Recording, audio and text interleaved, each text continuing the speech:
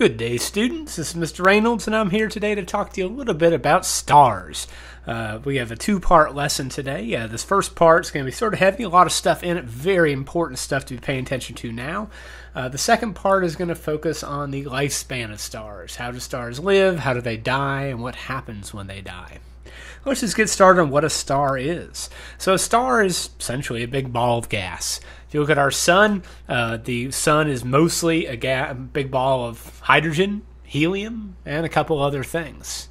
Now, you could get a hydrogen balloon in your classroom and look at it, but it probably wouldn't become a star. So the difference between a big hydrogen balloon or helium balloon or whatever and the big glowy thing in the sky is that the sun has a whole bunch of hydrogen, has a whole lot of hydrogen.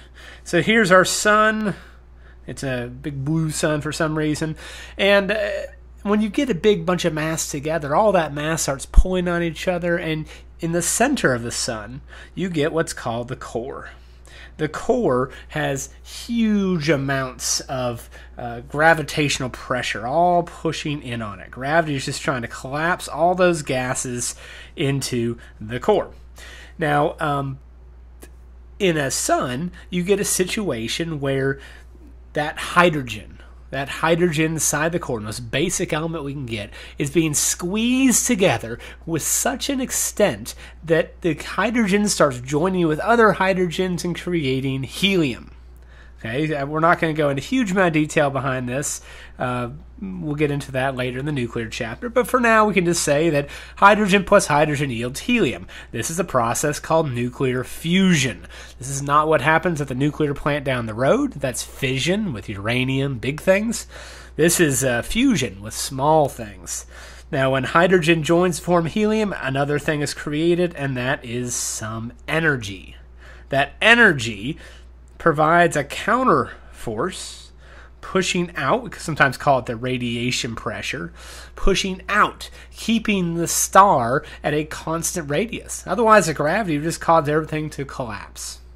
And so the star has a core. Now, fusion really is only going on in the core. It's not going on in the outer layers. It's not going on all in through here and here and here and here, because there just isn't enough gravitational force to cause that fusion to start. If you're a hydrogen atom sitting on the surface of the sun out here, you're not going to undergo fusion. You've got to be in the core. And really what tends to happen is the hydrogen and helium and whatever inside the core and the stuff outside of the core, they really don't mix very much. They mainly stay in place. We're going to talk about that more in the second video, about what happens when you start running out of hydrogen. Now, this core gives off energy. That energy travels, out from the core and eventually hits the surface and then flies away from the surface. Now, a star does not give off only one wavelength of light. A star gives off all different kinds of wavelengths of light. You know, obviously the star gives off visible light, wavelengths 400 to 700 nanometers, but a star also gives off infrared. I know that when I go out away from the shade, I feel warmer. When I get inside the shade, I feel cooler. Well, that's not a change of temperature of the air. It's the same air in the shade and out of the shade. But what's happening is you're blocking infrared waves, another type of wave from the sun. Also, the sun, as you may find out during the summer, it gives off ultraviolet waves. That's why you get sunburn. So the sun gives off all kinds of waves, all different wavelengths. And knowing what wavelengths the sun gives off is actually pretty important. What I have here is a simulation from PhET. And this simulation is simulating all the waves, what we sometimes call the stellar spectra, the spectrum of wavelengths given off by the sun. Now, don't worry about the y-axis so much. Just think about that in terms of how many, how powerful, how the intensity of those waves. It's not exactly intensity, but close enough for government work.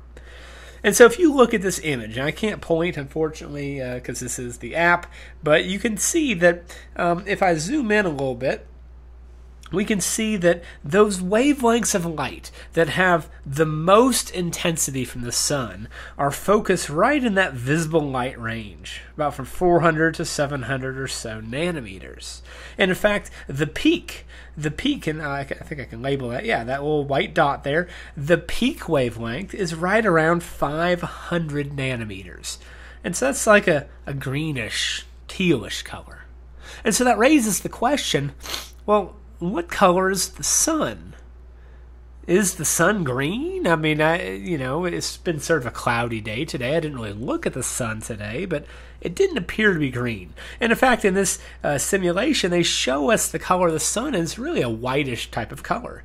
Because while green is certainly my peak wavelength, there's a bunch of reds, and there's a bunch of blues and violets, and all those wavelengths add up together to form the white star that you see in the sky.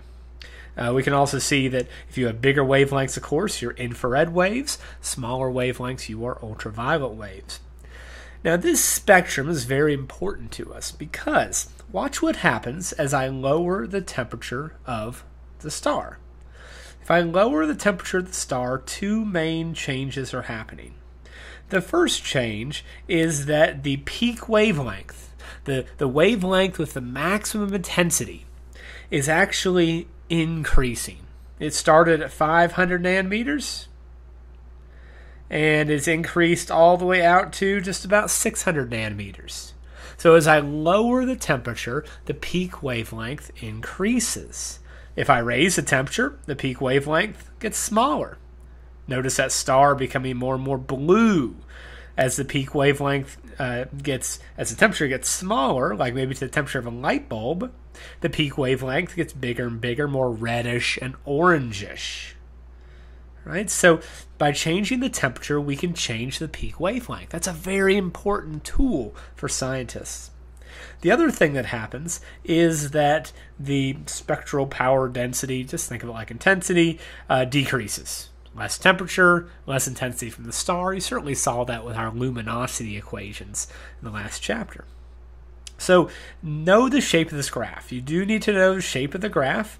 It is a pretty constant shape. Notice how it starts at the beginning, shoots up pretty high, and then sort of fades off almost exponentially like. You won't have to derive the equation for that whole thing, but you will need to know the general shape. You also need to know what happens when the temperature changes. If the temperature goes down, that peak goes down to the right. If the temperature goes up, it goes up to the left. Right? By the way, if I lower the temperature down to the temperature of Earth, let's say about 300 Kelvin, well, certainly we're not giving off visible light anymore, but now we're at the point, zoom in quite a bit, and zoom out a little bit here. I always mess up. So this is basically what's happening with your body right now. Your body is about 311 Kelvin, depending on whether you have the coronavirus or not. And so your body is actually giving off waves just like the sun does. Only the waves you give off are infrared waves. This is one of the reasons a blanket makes you feel warm. You give off heat. So if the predator is after you, you got to watch out for that because they can see heat. Notice visible light. You don't tend to give off visible light. Now, if you live closer to a nuclear plant, that may change. But typically, you don't glow, no matter what that guy or girl that's trying to seduce you may say. So this is called black body radiation. We're going to talk more about that next year when we talk about environmental stuff. But this is a nice little graph, a nice little simulation of black body radiation. Notice how if I lower the temperature, the peak wavelength goes to the right and the temperature goes down. Now this is something we can actually do. We actually have an equation for that peak wavelength. We have an equation for the peak wavelength that says lambda max multiplied by temperature equals 2.9 times 10 to the negative third meter Kelvin. Now temperature here, with any astrophysics stuff, whenever you have temperature by itself anyway, temperature does have to be in Kelvin. And that won't be an issue in this chapter. You will always have temperatures in Kelvin, not an issue. But what this equation does is it lets you calculate the peak wavelength. So if I take, for example, 2.9 times 10 to the negative third meter Kelvin, divided by the temperature of our sun. The temperature of the surface of the sun, by the way, that's the surface, not the core, is about 5,800 Kelvin. And if you do that math, it actually works out pretty nice, and we find the peak wavelength is 500 nanometers, smack dab in the middle of our visible range. So that's great. So we can use the temperature to find the peak wavelength. But if you're an astrophysicist, you probably don't have a really long thermometer to measure the temperature of a star. In fact, what you might be doing is something like this, where you are actually looking at a star. So this would be an example of a stellar spectrum. Basically what you're going to do is you're going to calculate the intensity of light, again, not really, but go with me here, at every specific wavelength. Notice on the x-axis here we have wavelength in angstroms, which is a weird unit, don't worry about it. It just means times 10 to the negative 10th. So 8,000 angstroms is 800 nanometers. So just imagine there's a little decimal point there. You can see the same basic shape we normally see. You can see that same black body shape we just saw. And so what scientists can do is they can find, hey, where is that peak wavelength coming to? They can come down here and use that peak wavelength, plug it into the equation to find the temperature, and we can know the temperature of a star without even touching it. Very cool. Don't forget about this equation for peak wavelength. If they ever ask you about a wavelength from a star, you're going to be using that equation, no doubt. Now you'll notice this graph is not as pretty as the simulation. You see these dips here. You see these dips. Well, here's what happens. We like to think of a star as just a big ball of hydrogen, but it's not. There's a bunch of stuff in the outer layers of that star. You know, there's elements in space. There's some oxygen hanging around, maybe some sodium, maybe some magnesium, all kinds of stuff. Now, these elements, what they will tend to do is when you get a certain wavelength of light, there may be a certain wavelength of light that oxygen is going to see that wavelength of light, and it's going to maybe absorb it. It's going to absorb the wavelength and then shoot it out in a new direction.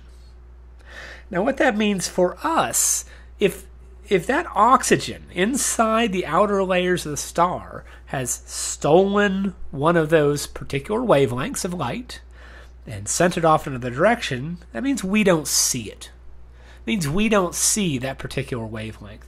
We're going to talk much later about electron energy levels. We'll actually calculate some of these, what wavelength would the wave have to be absorbed by hydrogen, for example. But what happens is at very specific wavelengths, like here, all over the place, you get specific elements absorbing some of that light. We call them absorption lines. One very important one is at about 656 nanometers. You don't need to know that number for a test or anything, but it's called the hydrogen alpha line. And it's a very important tool we're going to talk about later when we talk about blue shift and red shift and how scientists use that. But we know that this wavelength, this little dip right here, shows up at the same wavelength for all stars. I'll leave it there. Some of you have read ahead, know a little bit about Doppler effect, know where I'm going to go with this. But these are what the absorption lines are. The presence of these lines indicate what kind of elements are in that star. If a star is running out of hydrogen, if it's a very depending on the temperature, there's a lot of things that could happen. You might not see some of these lines. You might see other lines. And scientists can actually learn a lot from this type of graph. This is an actual solar spectrum for a certain graph. If you got a telescope, plug in these coordinates and you can actually see the star. I have no idea what star it is, but you can check it out. We would have done a lab where we pull up a couple of these spectrums and done a little sort of inquiry activity where we sort of figure some stuff out about them, but unfortunately that's not something we're going to be able to do. Thank you, coronavirus. So, stars, big balls of gas. We can calculate their temperature. We know there's other stuff out there in them. We'll talk about some of this stuff and how we can use that in a future class. Now, a big takeaway from today is going to be how do we categorize stars?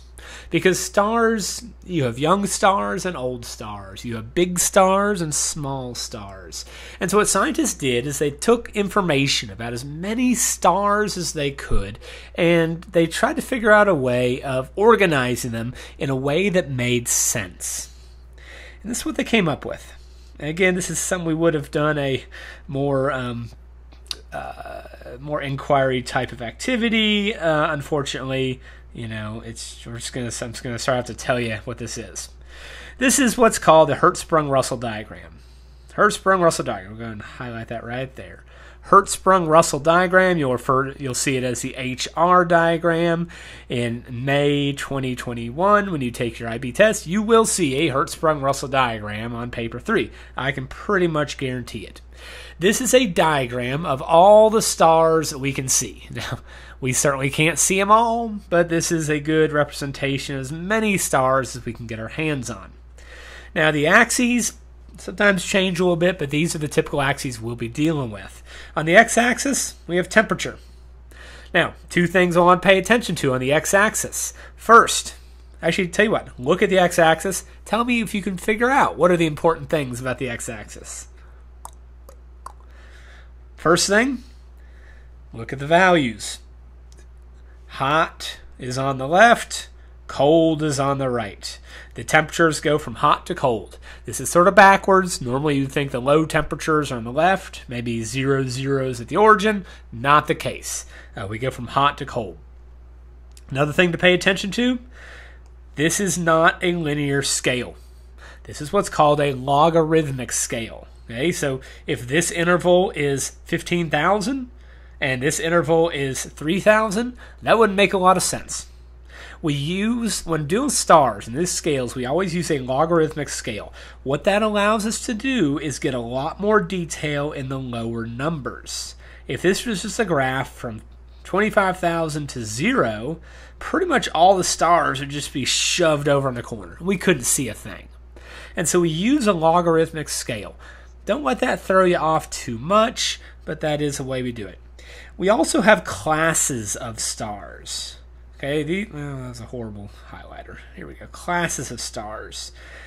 You don't need to know huge detail about these, but you do need to remember the order of the classes. They go by temperature, from hot to cold, and the way to remember it is with this phrase. Oh boy, an F's gonna kill me. Imagine you brought an F home on a report card and you're thinking, oh boy, an F's gonna kill me. O-B-A-F-G-K-M. O-B-A-F-G-K-M. Those are the order of the stars. An O star is a blazing hot star. An M star is a, pretty cold star. Okay? O-B-A-F-G-K-M. These are the classes of stars. Right? By the way, the sun, in case you're wondering, is a G-type star, and it's there are further classifications. But we don't need to worry too much about those. But the sun is a G. The sun is a pretty normal, boring star, to be honest. The y-axis. The y-axis, we have luminosity. Remember what luminosity is? It's the fancy astrophysicist term for power. It's the amount of energy a star gives out every second. As you can imagine, that's a lot of energy. Amount of energy in 1 second, that's a lot. And so you might see a graph with the actual luminosities, but it's very rare. In this case, and usually this is the case, we will measure luminosity using solar luminosities. Okay? L, and a circle with a dot in it. That's a symbol for the sun.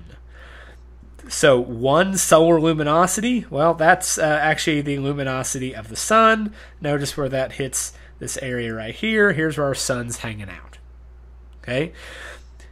Again, we have a logarithmic scale. Here's 100 solar luminosities, 10,000 solar luminosities, and 1,000,000 solar luminosities. The reason we need that log scale is because if we graph from 0 to 1,000,000, then basically all the stars at the very, very top, you wouldn't see them. They would all be on this bottom axis. It'd be a completely useless graph. So just pay attention to the fact this is a logarithmic scale. Halfway between 100 and 10,000 is not 5,050. Okay, 5,050 is going to be somewhere up here. All right, so don't worry too much about that. If you need to precisely measure, you'll be given a scale. Just pay attention to that scale. So this is a Hertzsprung-Russell diagram. And as you see, these are where all the stars are. And we're going to be talking about this a little bit more as we go forward. I'm going to go to a clean version of the Hertzsprung-Russell. We haven't marked up as much. Let me pull this over here. Let's talk about the major classes of stars and what they do and what they are. So first, let's talk about, we use this purple area here. This is the main sequence. So this pinkish color, pink is main sequence stars. I guess I don't need to write it down. You can see it right there. The main sequence stars are your bread and butter stars. These are where the stars are in their normal lifetime. When they're born, they go to the main sequence. They hang out there until they really start to die. Okay, so if you're on the main sequence, you're burning hydrogen, you're doing just fine, you're hanging out. Now you might be bigger, you might be smaller. Okay, so the bigger stars are going to be somewhere up here. Remember our luminosity equation? L equals Stefan Boltzmann's AT to the fourth. If you need to think about how that's going to work out, well, A is 4 pi r squared. So let's say you have two stars, star A and star B. They're both at the same luminosities, but the same temperatures, but A has a higher luminosity. Higher luminosity, same temperature, your radius must be bigger. So these are big, big stars in the top left, very, very small stars in the bottom right. Here's our main sequence. The sun is a member of the main sequence. The sun is middle-aged. It has plenty of hydrogen, about 4 billion years worth. It is burning away just fat and happy. No problem on the main sequence. This is where stars spend the most of their lives. Once they start to die, we'll talk more about this in a future video, but you may go to the giants, or depending on how big you are, potentially out to the supergiants. Typically, we'll just classify these as one type of star. We'll just call them the giants, and in fact, we'll call these the red giants most often. Typically, we call them the red giants because they are on the colder end of the temperature spectrum, and so they look red. And so typically when a star, for example, our sun, it will become a red giant. It's going to hang out in the red giant category. So here's your red giants. Another important category are the white dwarfs. Now, white dwarfs, they're hot and they're small. White dwarfs, hot and small. They're hanging out down here. White dwarf is the core of a star that has died, essentially. Our sun will become a white dwarf. We're going to talk about how in the next video. Most of these stars are relatively small, medium-sized stars. When they die, they're just going to blow their outer layers away, leave a nebula, and what's left is the core of the star. The core of the star is the white dwarf. Typically, they hang out there, cooling slowly over millions and billions of years. But these are the general areas of the Hertzsprung-Russell diagram. You have the giants, the main sequence, and the white dwarfs. Make sure you can identify where those places are. Now, with the main sequence, we do have an interesting thing that happens. This is called the mass luminosity relationship for main sequence stars. Now, the key here is these are for main sequence stars.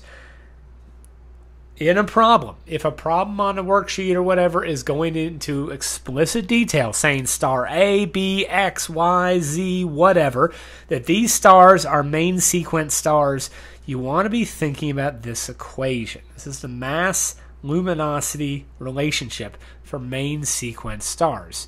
And this is a fairly straightforward relationship. I'll show you how it's used here in just a second. So only for main sequence, can't be used for anything else. Luminosity is proportional to mass to the 3.5 power. You may say, Mr. Reynolds, how is that useful? Well, let me show you how it's useful. Whenever you see a proportional symbol, you're almost always going to be using some sort of a ratio. What proportional means is it means luminosity is equal to some constant called K times mass to the 3.5 power. So if I do, let's say, L over m to the 3.5, it's going to equal a constant. And for all main sequence stars, that constant is constant. It is the same.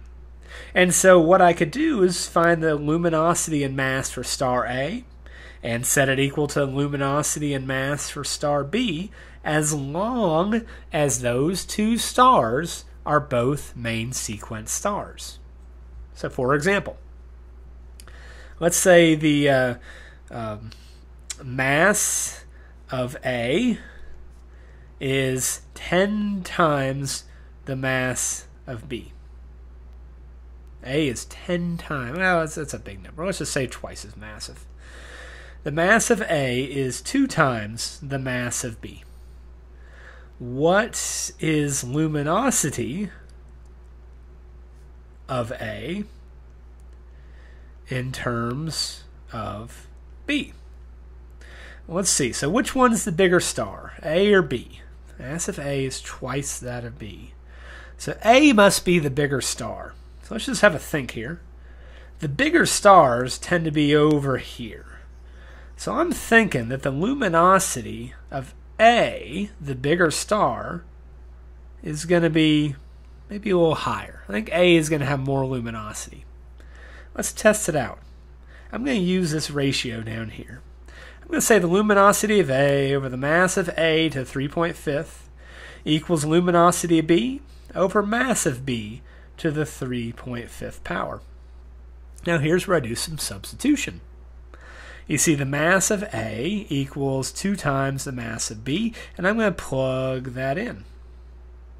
So luminosity of A over 2 times mass of B, all that to the 3.5 power, equals luminosity of B over mass of B to the 3.5 power. Now again, I'm solving for what is the luminosity. So let's rearrange. Luminosity of A equals luminosity of B times 2 times mass of B to the 3.5 power over mass of B to the 3.5 power. Now you got to be careful. You can't just say, oh, that's going to be 2 times the mass of B. No, I need to take 2 and I need to take this exponent out here and distribute it. So if I do that, let's see here. Let's do a little calculation. So if I do 2 raised to 2 raised to the 3.5 power is 11.3. So that's going to be luminosity of B multiplied by 11.3 mass of B to the 3.5 over mass of B to the 3.5. Well, mass of B to the 3.5 seems to cancel out just fine. And the final answer for this problem is that the luminosity of A is 11.3 times more luminous than the luminosity of B. This is a very typical problem, using the mass-luminosity relationship. You could do it the other way. So maybe you saw 2 stars. Let's say they gave you X and Y, and they ask you to find, hey, how much more massive is X compared to Y? Well, maybe you could figure out the luminosities from this graph and plug those in, cancel stuff out, and you should make it work out. So this is the mass-luminosity relationship for main sequence stars and the Hertzsprung-Russell diagram. It's a lot of stuff here.